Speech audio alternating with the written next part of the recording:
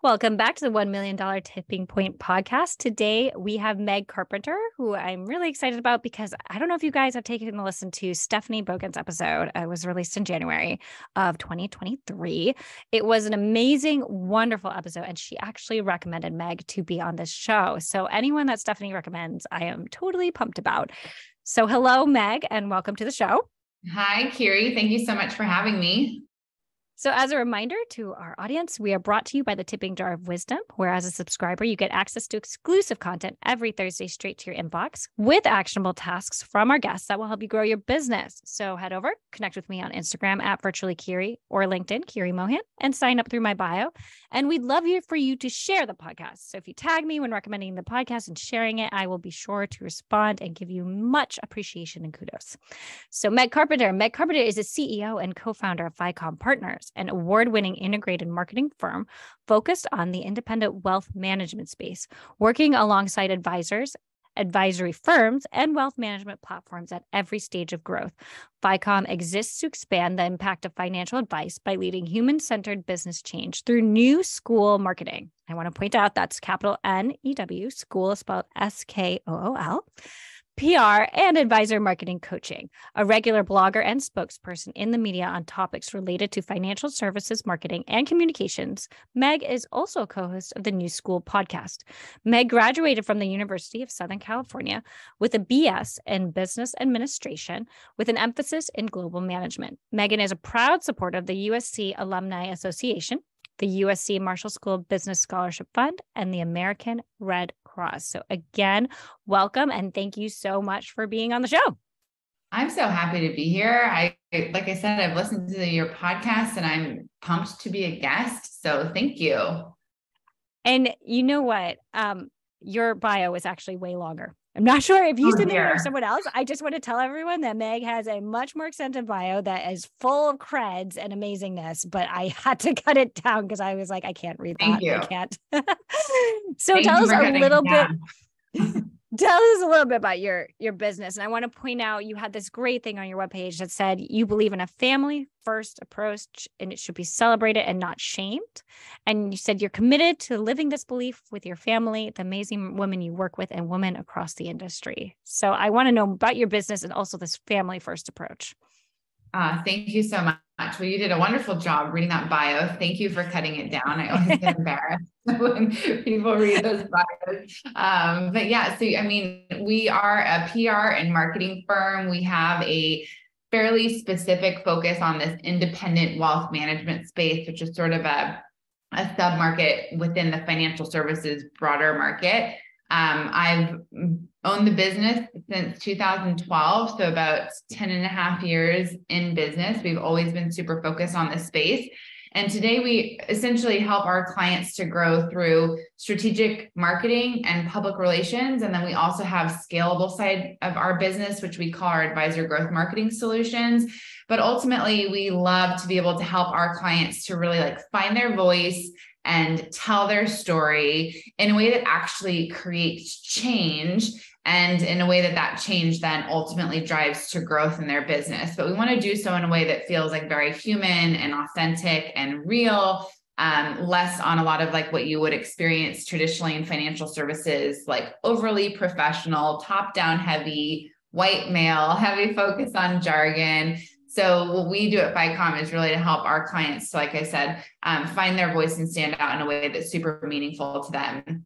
And to your point, Kiri, I mean, I have a lot of sort of different purposes and passions around what I do and why I do what I do. And certainly one of them is being able to run a female-owned and operated business. I am a mom first. I have 3 young children. I have a 6-year-old, a 4-year-old, and an 18-month-old, a boy and 2 girls. And it's really important to me to build an environment that is shame-free, judgment-free, because we all know that we have priorities. Those priorities shift. And I want to be able to have and cultivate a working environment where people can feel really comfortable, safe, and secure doing what they need to do when they need to do it, and in a way that they won't feel any judgment about. And so that's sort of, it's part of our core values. And I try to live up to that every day. And I do it for myself I do it for my family, but I also do it for the amazing women and men that I work alongside. And as a mom, I feel you because kids get sick all the time. And sometimes you just have to be working from home, or you have to like take time off, or like we were just hit with a stomach bug 2 weeks ago. And then last week, a cold with fevers, and it was like never ending. And I was like, what if I was still working in an office? Like, I mean, this is a lot. Like, and of course your help, like nanny or whatever you have, or daycare, they don't want the kid when they have a fever or throwing up. So you're it, right? So I appreciate that you're trying to create this judgment-free, shame-free zone for women to work in. I really do. I think it's like the next step of flexibility. I think that the pandemic was so unfortunate for so many reasons, but one of the silver linings, if there were to be any, was that most companies recognized and realized that employees can be quite productive working from home. Like we all can be productive working from home if we're set up in the right way and we're supported in the right way. And so I feel like flexibility is much more commonplace now than it was 3 years ago. Mm-hmm. It's a huge win. And so I think like the judgment-free zone is the next step, which is whatever it is, whether you're caring for children, you're caring for aging parents, or you're choosing to care for yourself, you should be able to do that in a way where there's no sort of side eyes, there's no eye rolling, there's no, oh, well, she just left yesterday to take her kids to this and now she's doing this, which, unfortunately it happens a lot. And so we are trying to just lead by example and demonstrate the power of, having this cool work environment where we can just be free to be who we need to be when we need to be it. Yes. I totally feel that. I have actually a 6.5-year-old and a 13-month-old. So kind of similar to two of your kids. Yeah. So I'm on that same page. I totally get it.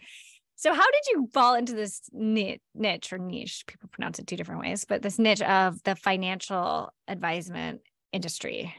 Totally by accident. I've worked since I was 15. Just working has been instilled in us, sort of like the discipline and power of earning your own income and what sort of that affords to you has been instilled in me and my two sisters by our parents. And so we all started working when we were 15. I remember we had to get work permits from our high school.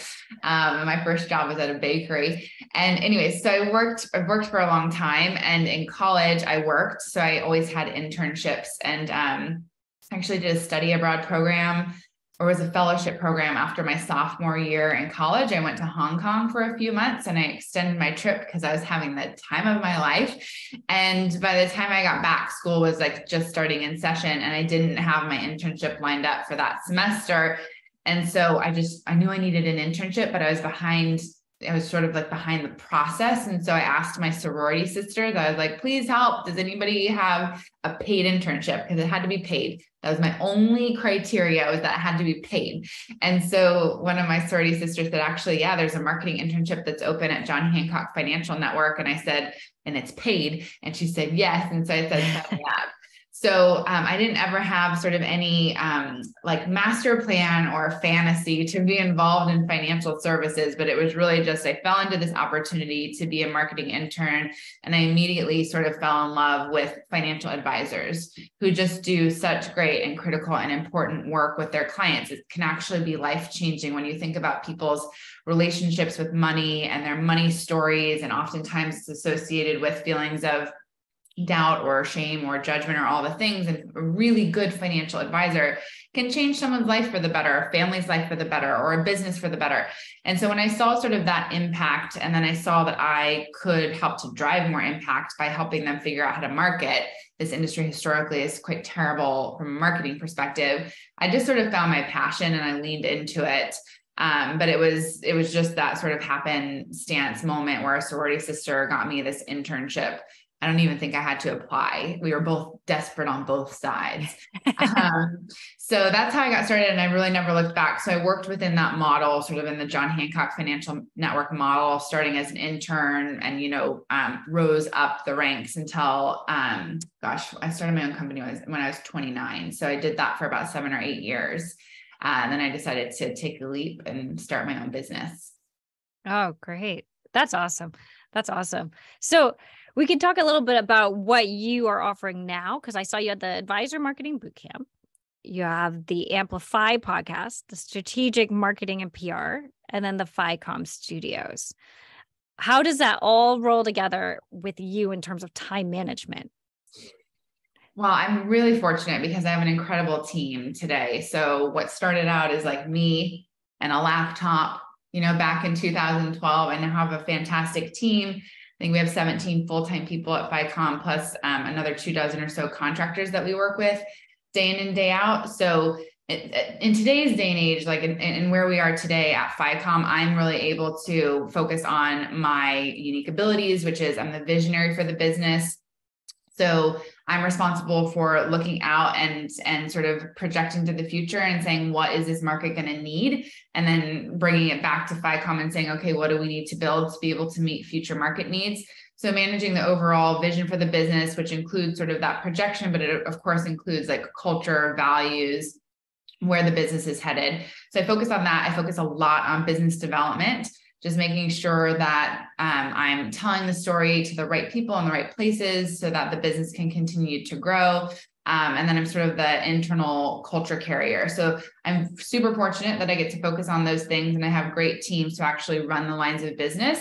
But if it's sort of helpful, like, because I've learned so much along the way, it's taken me 10 years to get to a place where we have really clearly defined vision and values, a really clearly defined target market, and then very specific 4 lines of business to serve that target market. So it's been a long journey. I've made a ton of mistakes to get to this point, and I've learned so much.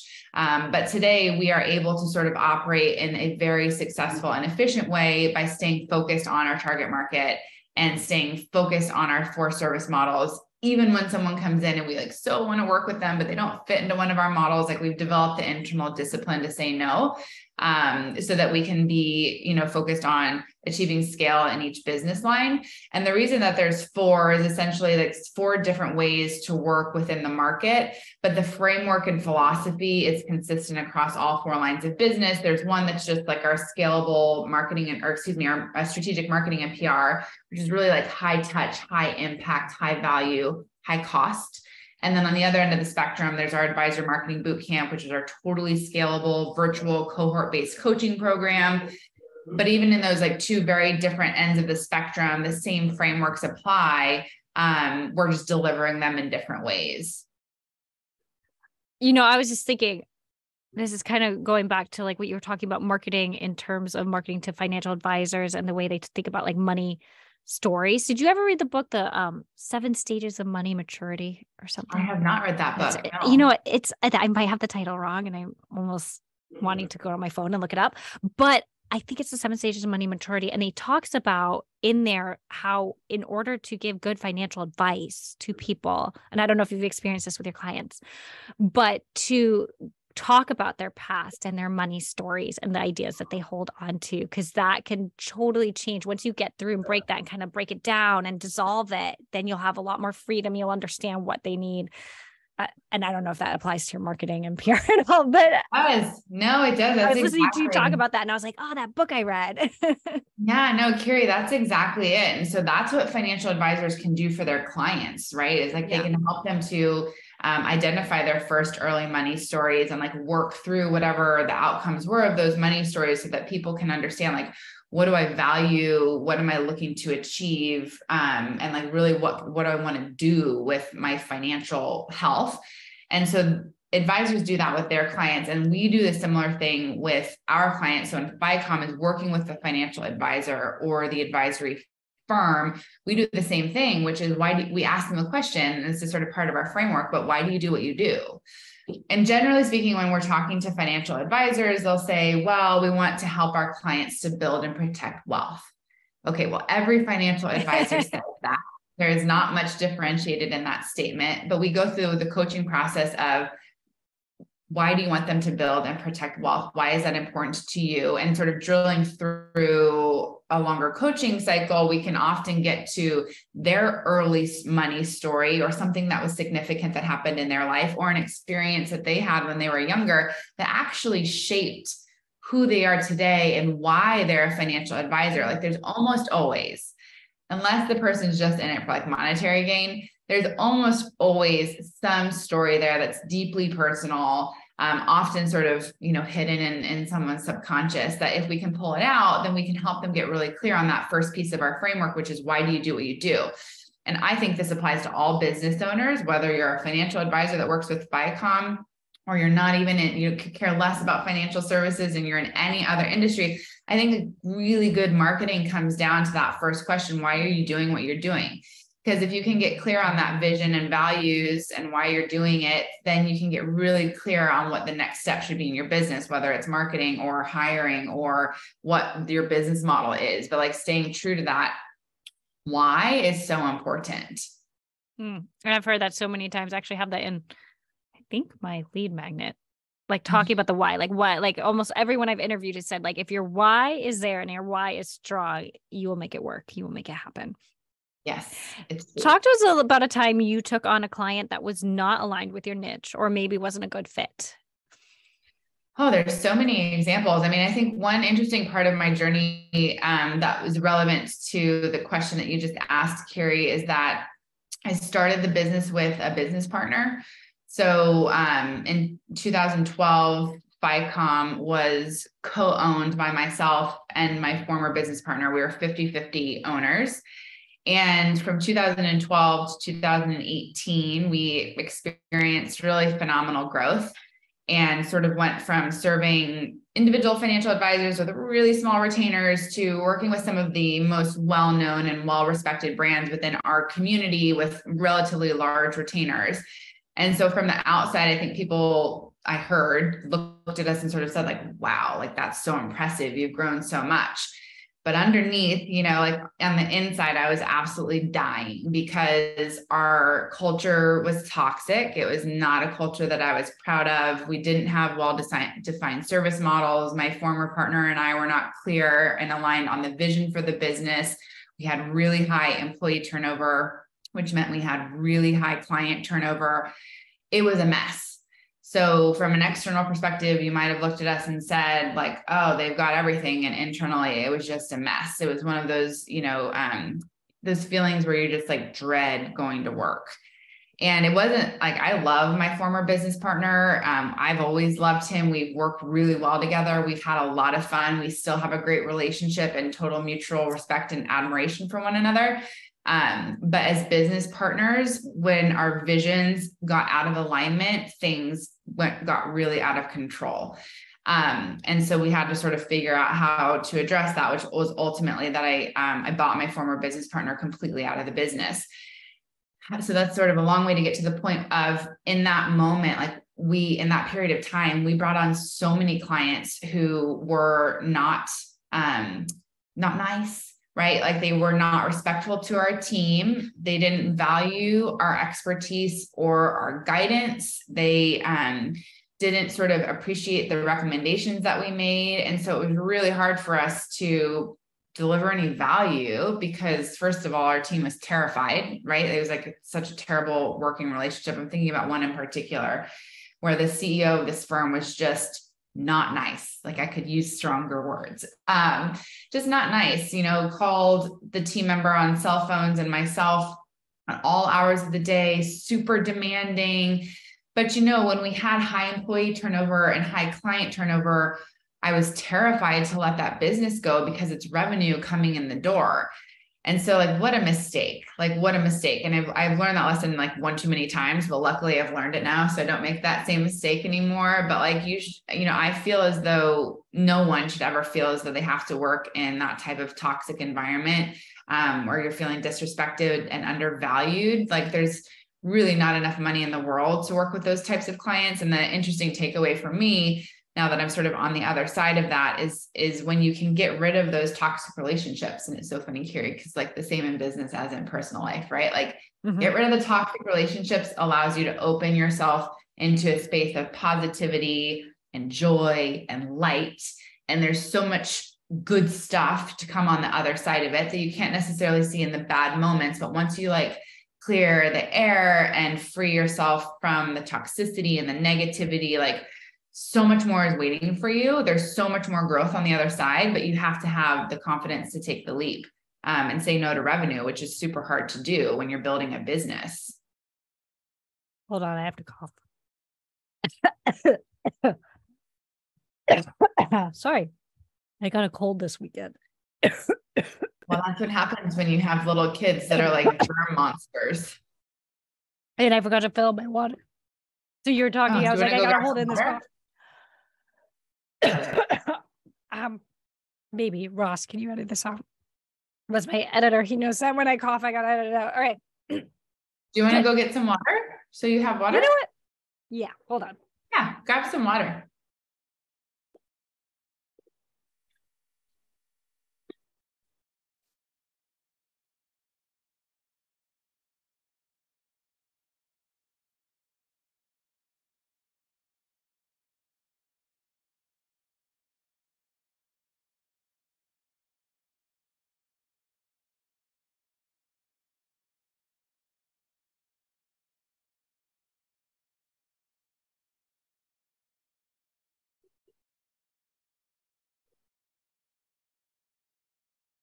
All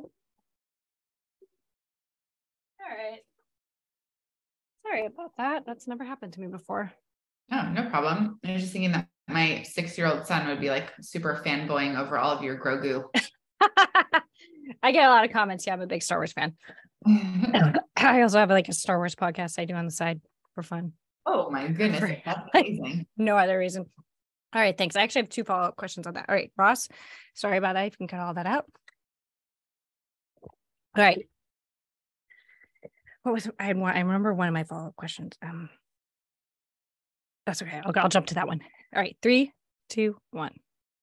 So can you tell us a little bit, you were talking about obviously your business partnership that kind of was not aligned in vision. How was it not aligned in vision? And if possible, could you tell us how to break up amicably with your business partner? Yes. So I don't know about the second part, but I'll share my story. Well, you said you still respect each other and you have mutual admiration and stuff like that. So clearly it kind of worked out.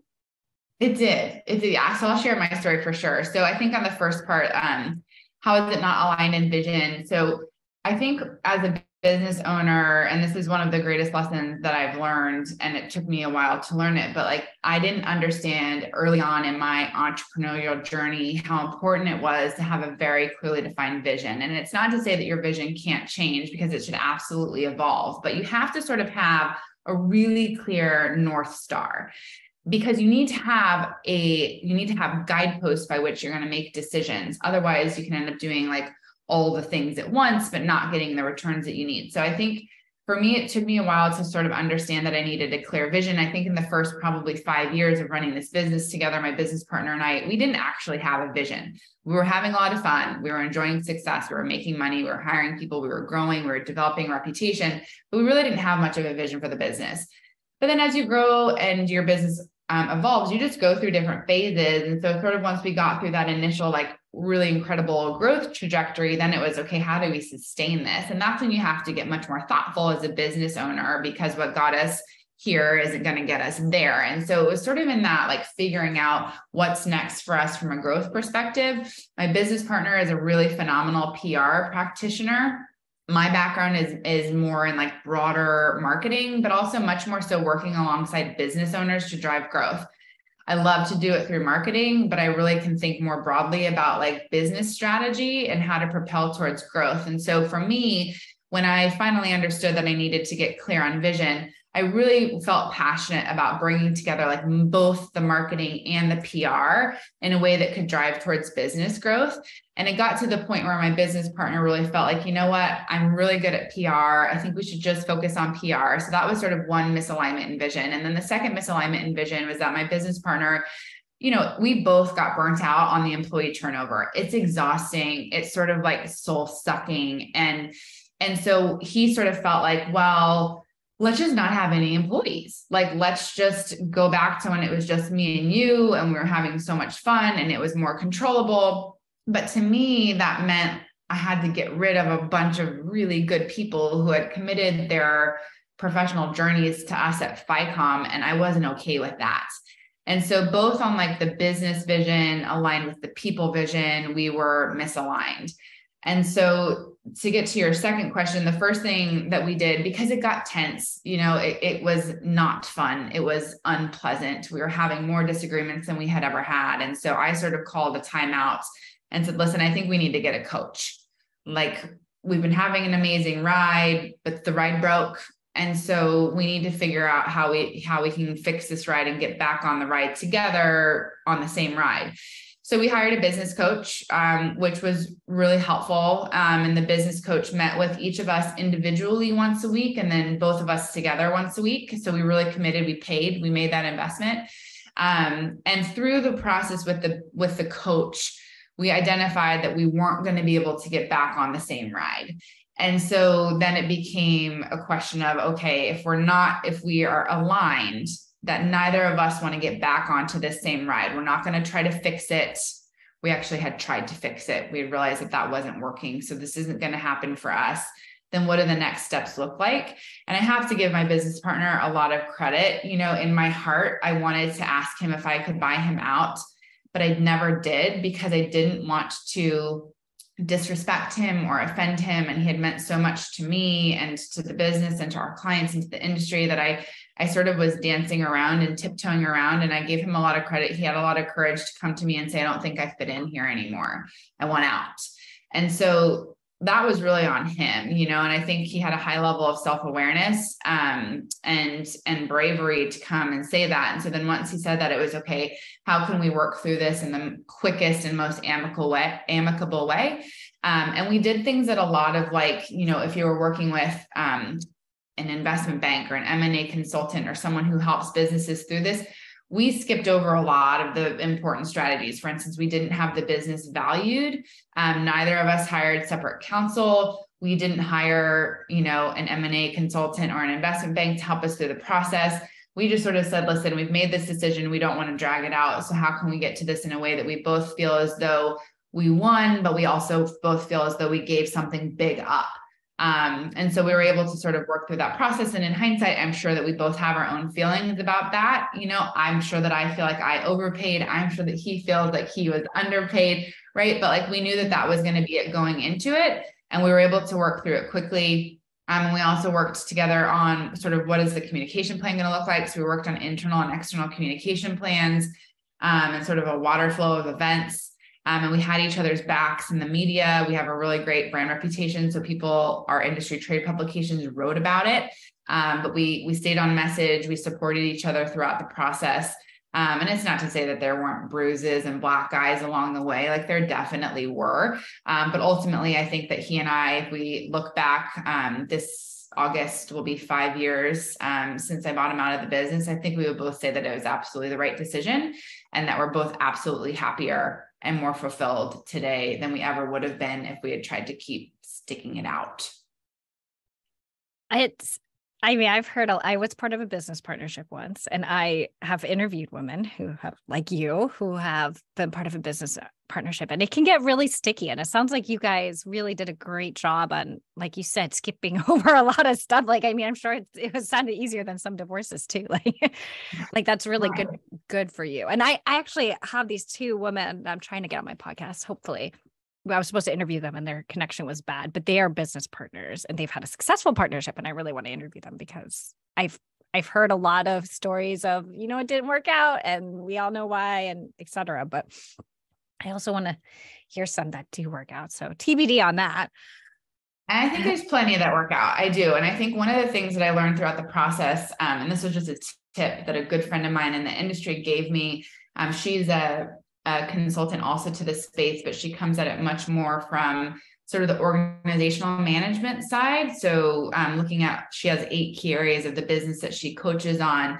And she said to me, when my former business partner and I started experiencing tension, and I went to her to ask for her sort of feedback and guidance. And she said, Meg, I've never really seen a 50-50 business partnership work. And I thought, my first response was, well, we're going to make it work. You're not going to tell me that 50 business partnership doesn't work. But in sort of reflecting on that, and then also clients that we've worked with, and I'm part of Entrepreneurs Organization, or EO for short. And I have the ability to sort of connect and communicate with a lot of business owners all around the globe through EO. which as a side note has been a totally transformative experience for me as a business owner. But I've heard similar things. When you're 50-50 and it's equal, it gets to a point where nothing in life is equal, right? And so it's sort of hard to balance the tension between that 50-50, I own equal shares in the business. And so that would be sort of one thing that I've learned, is that if I were ever take on a business partner, and I actually do, I have a minority investor, and then I have someone on the leadership team who is very soon to be making a minority investment into the business. But I'm clear that I'm going to own the majority of the business for now, until my plans change, so that I have total control and autonomy over the vision for the business. I think it's really hard to sort of like equally split a vision. I think it's difficult to equally split like a CEO role. So sure, you can split roles and responsibilities and accountabilities by having different job descriptions and titles. But when you have 50-50 ownership, the entity is owned a 50-50 stake, no one's in control. And it's hard to lead a business when no one is in control. And so even if it's like 51-49, it doesn't have to be significant. But I would say if you're seeking a partner or thinking of starting a business with a partner or multiple partners, I wouldn't do 50-50 or a third, or quarter. Like, I would really think about, there needs to be one person who's going to have total control and autonomy to lead the vision for the business. And ultimately, when the buck stops with someone, it's got to stop with that person who can make those decisions. And I feel like I sort of have this, I'm very big on like positivity and gratitude and kindness. And so that when I say that out loud, I hear myself and I'm like, ooh, that sounds like a little bit ego filled, but I think that my experience in business ownership has been that like having that clarity is very important in order to drive towards success. So that's just something that I learned in arrears, but that may or may not be helpful to your listeners. I think it makes sense. When I was in the business partnership, it was not equal, which maybe she did that on purpose. Like she had the majority. Yeah.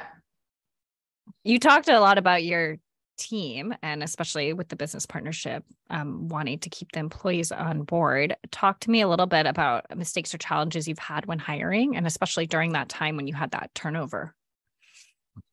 Right. I think that it really came back to, the reason that we were experiencing the tension was the same reason that we were experiencing the turnover, because we didn't have a clear vision and we didn't have any established sort of core values. And so we were hiring specifically based on technical capabilities. Are you really great, marketing technician or PR technician? Or if it was for an ops role, are you really good bookkeeper or whatever it might be? And so we were hiring based on capabilities, but we weren't hiring based on culture fit because we didn't even know what our culture was. And so I sort of view FiComm in like two stages. So we've been in business now for 10.5 years. I bought my business partner out in 2018. So I feel like part one and then part two, and part two is where I've had total control over the vision. And so in part two is when we've gotten really clear on what is the vision for the business, what are our core values, and we hire first based on core values. And that's nothing new. That's like nothing shocking. We read about it in all the books, but I've experienced it firsthand. So I would say that's sort of the first learning lesson. I think the second learning lesson, and it's interesting because at this moment in time period, so we're recording this in March 2023. If I were to rewind to March 2022, the job market, the talent market today is so different than what it was just 12 months ago. So 12 months ago, we couldn't even get recruiters to work with us because they were like, listen, it's like tapped, can't take on any new recs. Today, we just posted for a new job and we have 310 applicants come in just on LinkedIn, not paid post, just on LinkedIn. I'm not sure I've ever seen such a dramatic swing in my professional experience. I graduated from college in 2004, so I've been in the working world for full time for almost 20 years. But beyond that, if you count my part-time stuff, I've never seen that big of a shift. But the learning lesson that I think is important to me is no matter what sort of market you're in, is to try as much as possible not to get desperate. So what you want to do is like, what I've learned is that if in those moments where I feel desperate and I'm like, oh my gosh, there's all this client work and I don't care who it is, I just have to hire somebody. I've learned this now, but in the past, I wish that I had known enough to take a step back and say, all right, that sounds a little bit desperate. So maybe what we should try to do instead of hiring someone immediately is let's fill some gaps with contractors to give ourselves the space to find the right person. So to hire slow. And, we've found in our business that when we try to hire really fast and just fill the position, it literally never works. I don't have one experience where I can say it worked. And it ends up causing so much more turmoil. So sure, maybe you are able to fill a gap and you're able to make sure that the client service continuity is there. But the long-term impact of hiring the wrong people is so tough and so expensive. And there's just such a great morale impact and all the things that, we've become much more disciplined in, so first hire with values, and second, do not sacrifice until you feel that you have the right fit.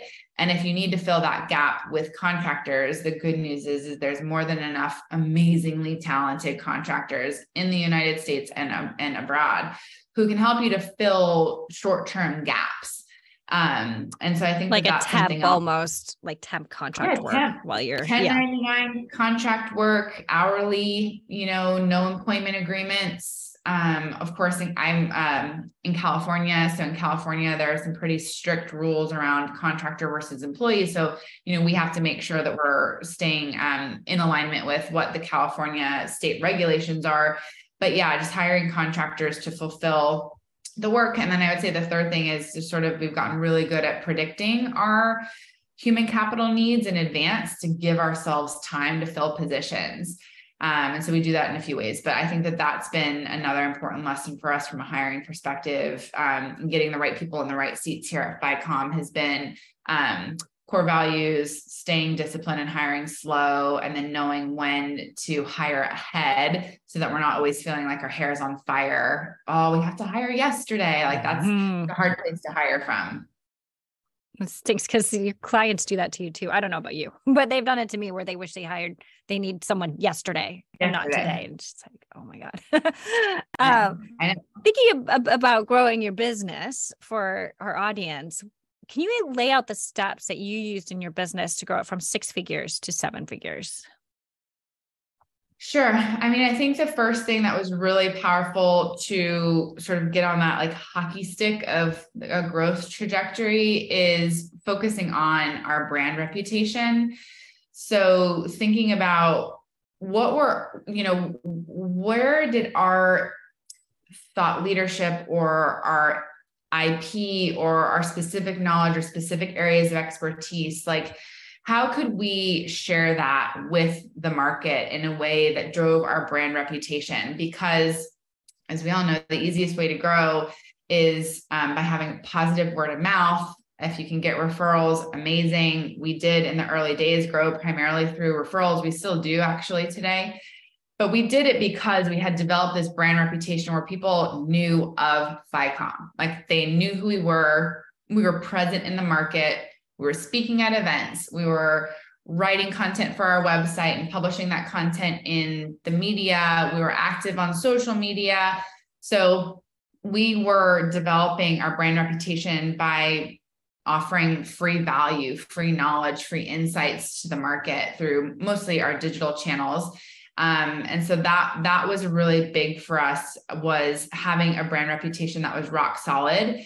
Another thing was, being very mindful about the clients that we were working with, because when you're working with really well-known and well-recognized brands, that actually speaks volumes for your credibility. And so I think we did a lot to build credibility in that time. And I would love to say that I felt, that we had like a really clear business strategy that drove towards growth, but in those early days, we didn't. It was developing that brand reputation and really focusing on developing credibility that allowed us to just get a lot of inbound leads. Now, our growth would have been a lot more exciting in the early days if we could have maintained client relationships. Our front door was just slightly bigger than our back door. And so I think that our growth would have been a lot more exciting if we had taken the time to slow down, sort of like pull the slingshot back, and focus on building the business in the right ways. And really what that is today is a focus on people and process first. I didn't have the knowledge to do that in the beginning, but I do today. And so I would say in addition to the brand reputation and the credibility, and today we're really focused on marketing our business in a superhuman and heart-centered way, in demonstrating value to the market and offering free resources and building a community. We also have the people and process focus and discipline internally that has allowed us to maintain and accelerate growth. That's a lot of good information right there. That's great. Did you have to change your mindset at all to grow? It sounds like, I mean, you definitely did, because you also had the business partnership, you were thinking about all of that, but to step into, let's say, post 2018, once you no longer had the business partnership, talk about a little bit your mindset and the growth that you had to make as an entrepreneur to continue to grow the business. Absolutely. I had to change my mindset. I was riddled with insecurity and self-doubt. I definitely suffered from imposter syndrome. I sort of looked around the room and thought, like, are they going to figure me out? Like, why am I here in this room with these people? And or who am I to be here? I've had that thought. Yeah. Who am I to do this? Exactly. So I think that I've focused on changing my mindset, or I've worked on changing my mindset in a few ways. So one is I'm a big believer in therapy. So I started going to a therapist to talk through a lot of my insecurities and self-doubt. I also joined Entrepreneurs Organization, which is this incredible global network of entrepreneurs. And I'm in the Los Angeles chapter. I think there's 150 something people. But I'm in this forum of 8 people within my EO Los Angeles chapter. We meet once a month, and it's all about peer experience sharing and helping to expose blind spots. And so within EO, my forum was just so incredibly transformative and helping me to identify my blind spots, but also helping me to really own my unique abilities. And one of the blind spots that they identified for me is that I'm totally blind to my own natural leadership capabilities. And so being able to watch these other successful business owners look at me and say, you're actually the best natural leader we've ever encountered was so incredible for me to think, maybe I'm a good leader, and to start believing in myself. So therapy, Entrepreneurs Organization. And then the third was, it's the same process that we take our clients through, but I applied a framework, the same framework we apply with our clients. I applied and continue to apply to myself, which is, why do I do what I do? Who do I do it for? And what is the change that I want to create? I do that for myself at home. I do that for myself at work. I do that for the business when I'm thinking broadly about the vision for the business. But I always am asking myself in anything, why am I doing this? Who am I doing it for? And what's the change that I'm trying to create? That's ultimately the mindset. That's what we call the new school mindset. That allows me to make the right decisions, to prioritize my efforts in the right way, to shift focus when I need to, and ultimately to believe in myself, because I'm clear in who I am and I'm clear in my values.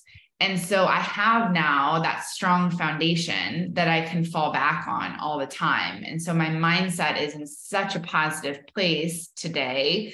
And that has allowed me to find this incredible freedom and confidence and fulfillment and contentment and all these things that I was desperately seeking for my entire 30s. And now I'm in my 40s, and I feel like this is my decade of excellence because I've got the right mindset and I believe in myself because of that mindset. And that just sounds so I wrote it down. Why do I do what I do? Who am I doing it for? And what's the change I want to create? Brings you back to this foundational piece of yourself for anything, like you said, but especially when we're talking about business, it helps you focus and say okay, why am I doing what I do? Right. Who am I doing it for? That could help you with marketing. That could help you with moving the needle in any way. And then what's the change I want to create is that's almost inspiring, because it's oh yes, this is why I'm doing what I'm doing. It all ties together in that nice little circle. I love it. Yeah. And if you think about as business owners that are wanting to grow and reach the $1 million tipping point, we all go through dark moments. We all go through dark times. One of the best things about being an entrepreneur is that you have the high highs But on the flip side of that, you have the low lows. And so I've found like in those dark moments, like for us, you know, anytime there's significant financial turmoil in the markets, our clients' revenue is immediately and directly impacted.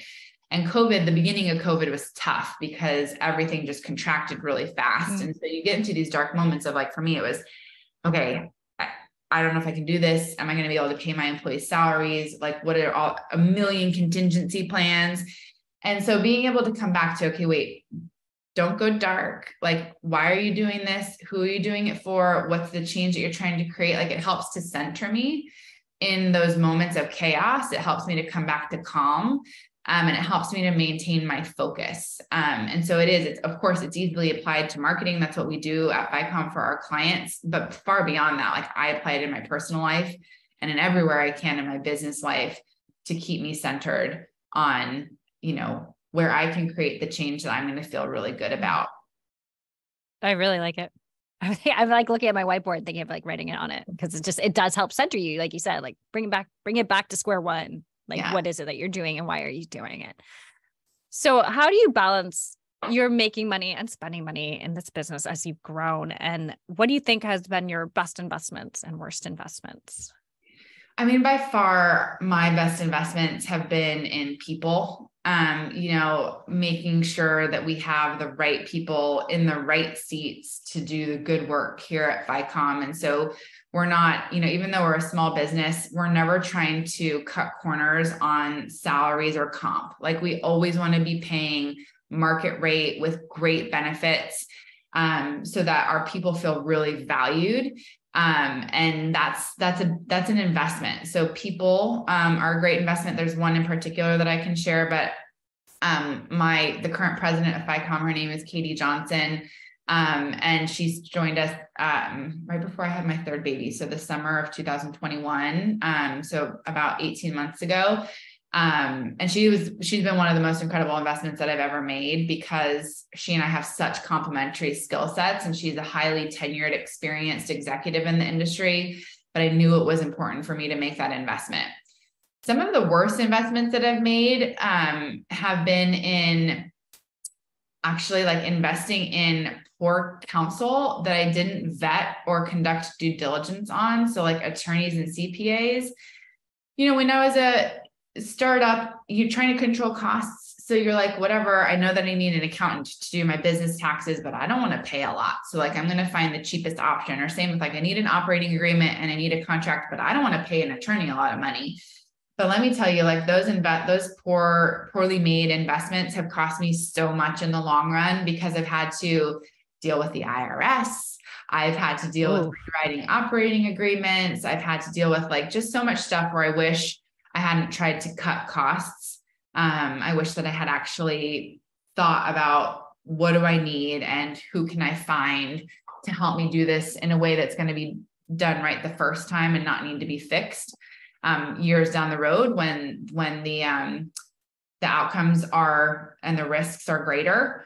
And then I think we've all made like really poor investments into things like office space, you know, like at one point during the height of our number of employees, and we had a huge office in right on top of Grand Central Station in New York. And we did not need that office space, but it was just like, it felt like we had people coming and going and clients coming in and all that stuff. And signing office space leases is usually not great. Now we work in WeWorks with month-to-month contracts because I just find that we need to be much more flexible. So I've made a bunch of those spending mistakes as well. But I would say like probably most impactful is it's all around people. That's good. What do you think?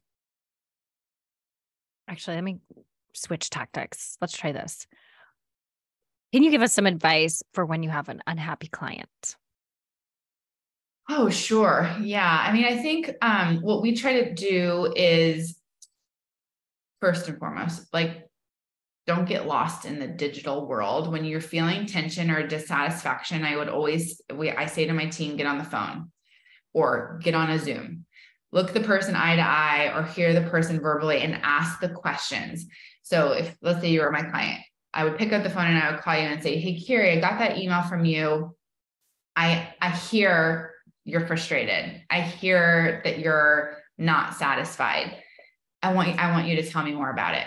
I want you to tell me more about how you're feeling, and just ask the questions. And I think it's very easy to go into this mental spiral of, I've got an unhappy client and I need to make them happy. I don't really know why they're unhappy, but I know that I need to make them happy. And so we start swirling because we don't actually know what we're dealing with or why we're dealing with it. And so I coach my team to sort of stop, pick up the phone, hop on a Zoom, and just ask the questions so that we know what we're dealing with. And then based on where the client's unhappiness is coming from, then you have to make a decision how to solve it, or if you want to solve it, because you may choose not to solve it.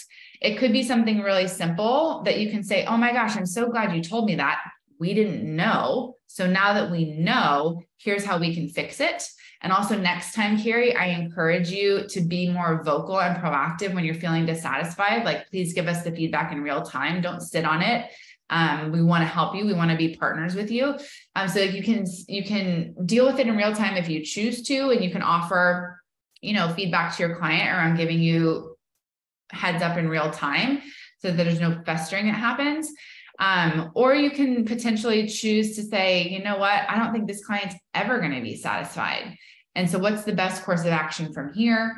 And if you have the ability, which I know not everyone does have the ability, because sometimes we just need the revenue, but if you have the ability to say, listen, I hear your frustrations. I want to acknowledge your frustrations. It sounds like we're not going to be able, Carrie, to get to a place where your expectations are met. So I'd love to talk with you about how we can have a really great and smooth transition so that you can go out and find the best partner for your marketing and PR needs. And so I think just it's about like having the verbal conversations and then taking a moment. You don't have to ever do anything in real time. Like, take it back, take the information back, just listen, thank the client for sharing, say, I want to think about this. I want to take everything that you said to me and I want to really think about it. I'm going to come back to you in a day or two. Think about it. If you have colleagues to talk to your colleagues. If you have a coach, if you have a community of peers that you can speak to, but sit on it and then figure out how you want to proceed. I don't think anyone should be forced to have to work with clients that are always saying, this isn't right, or this is, not what I expected or whatever. So like trying to get to it as quickly as possible and identify the issue, solve the issue, and sort of move forward is always going to be the best approach. Sometimes we can do that in a really fast way. Sometimes we can't. But that should always be the end goal, I think. And I want to point out for our listeners, two things that you said during that, which is great. One, I hear you. Like, I hear your frustrations, right? Because I think we can often get into a point of like two different mindsets when we hear complaints, right? From clients, especially, is like you said, you can swirl around, like, how do I fix this? How do I fix this? How do I fix this? Or you can get really defensive. Like, well, I don't know what their problem is. Everything we did was perfect, know, right? So, but being able to have that courage, I think it takes courage to get on a phone or Zoom and say, I hear you and thank you for sharing this. And then secondly, which I think was important to bring up, was that you said, take some time, take a little breather from it, because nothing good is going to come out of you in that mindset of either defensiveness or panic, basically. Exactly. Right. And I know from experience, because one of the biggest mistakes I've ever made, and I still regret to this day, was sending an email off from defensive mode and being angry. And I'm sure everyone has had situations like this, but it was one of my lower moments where this client was constantly felt like they were battering me and I just lost it.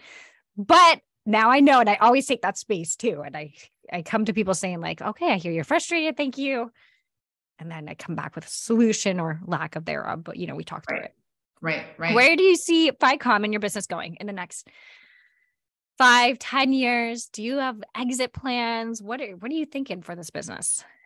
Yeah. So, I mean, I've worked, and my team, we've worked so hard to get to this place today where we're on this like really amazing foundation, and we've got our vision clear. Our values are clear. We have an operating system that we work from that is working really well for us from an efficiency and productivity perspective. And we've built the business models that we want to build. So now I'm ready to like 10x the business. I'm ready to really focus on that next phase of exponential, not incremental growth. I'm ready to sort of feel the momentum of all of the work that we've done to get to where we are today. So I'd love to 10x the business in the next 10 years, not the next 5 years. I don't have any exit plans. However, I do sort of fantasize about the business being so successful, and having people on the leadership team that I could do some type of internal succession, elevate the next generation of leaders, allow someone new to step into the CEO role. And maybe I stay on in sort of like a chairperson role, or just to continue to have some ownership stake, but to sell internally, I think would be a huge sign of success for me. And primarily because I want to make sure that the people that are here in the business have opportunities to achieve whatever their dreams are professionally. And I think for some, they're on the path where they want to own a business, or they deserve to own a business, and they deserve to sort of reap the rewards of what they're building in different ways beyond compensation. And I think, I could also see myself staying at FiComm forever, but I do think that there's part of me that would love to be able to work with other business owners, whether it's sort of in a venture capital way or in a coaching type of way. I'm starting to do that now a little bit by just offering my services to owners of businesses who are from underrepresented populations, so minorities and women. And I'm finding a lot of fulfillment. So I'd love to be able to sort of, at some point in the future, after we've 10x the business, have that internal succession and be able to have some more time to be able to focus on growing more businesses that I could either take an equity position in, or that I could just support the business owners because they need the support. And that would bring me a ton of joy. I love it. I love it. If you could distill your advice down into one thing, what advice would you have for other women who are trying to grow their business? I mean, my advice, I've said it a bunch now, but like, just get clear on your vision and values. I was going to be like, can I guess? I know. I mean, sound like a broken record, but it's been so transformational for me. So like getting clear on your vision and values, and then I'll take it one step further, and then believe in yourself enough to not sacrifice on either. So there will be people that will tell you never going to work. There will be people who do not align with your values that might make you think that your core values are off, but like, believe in yourself and don't sacrifice your vision and your values. Because if you can maintain that focus, like that's where you're going to really experience the magic. There's always going to be people that don't want to be on your ride. And like, that's okay. Just ride your own ride. Focus on yourself, believe in yourself, stay true to your vision and values. And whatever success looks like for you, it will be waiting. It's harder to get to that success when you don't have that alignment, and then you don't believe in that alignment. So that would be my, in a nutshell, guidance. Thank you. Where can we find you? Please list your website, your social media handles. How can people connect with you if they're interested? Yeah, so our website is FiCommPartners.com. It's FiComm partners.com. I'm most active on LinkedIn. So I think it's /Megan FiComm. And you can find my contact information also on the website. You can fill out any of our forms and get to me directly, or book an open consult. So always happy to help other business owners in any way that I can. Thank you. Now, what is one philosophy, mantra, or quote that you try to run your business by?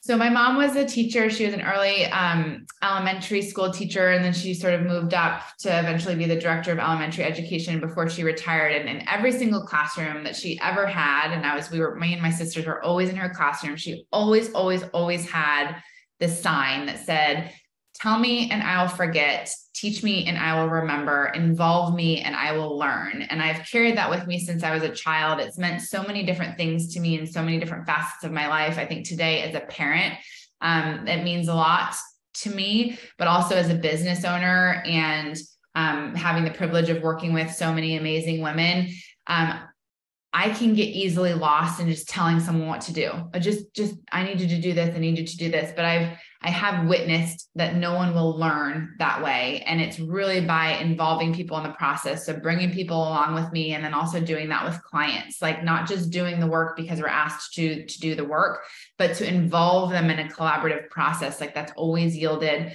such greater outcomes than just being order takers or giving orders. And so that's something that whenever someone asks me for a quote, I just think of my mom and what she had on her chalkboard back in the day.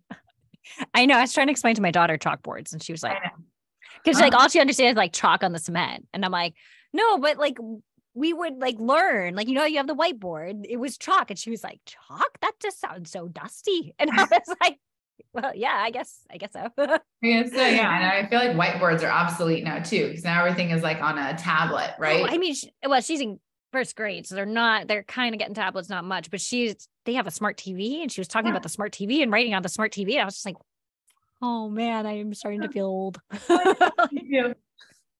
All right. Well, thank you so much for joining me on this interview, Meg. And if any of you are listening to this show, found it informative and valuable, just do me one little favor and help us grow this show by finding one person who also wants to grow their business and share this show with them.